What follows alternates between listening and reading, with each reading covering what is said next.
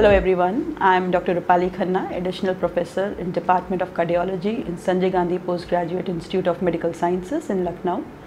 So my topic is basically chronic total occlusion and how to open it and what are the anti-grade wire escalation techniques. So we all know during our PCIs, we adverse with your 15 to 30% cases of our lesions are chronic total occlusions, and they are usually left because the success rate for opening these arteries is difficult.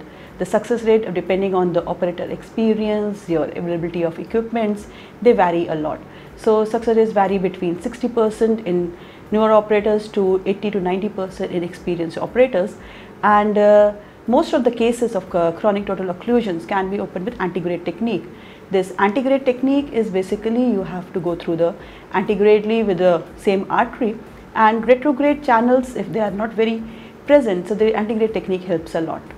So it's a simpler technique as compared to what retrograde channels are, and this antegrade wiring, you should have the knowledge of the anatomy of the CTO segment. You should have knowledge for the wire which you have to use and which wire and when to use it, and what wire to be changed and when it should be changed.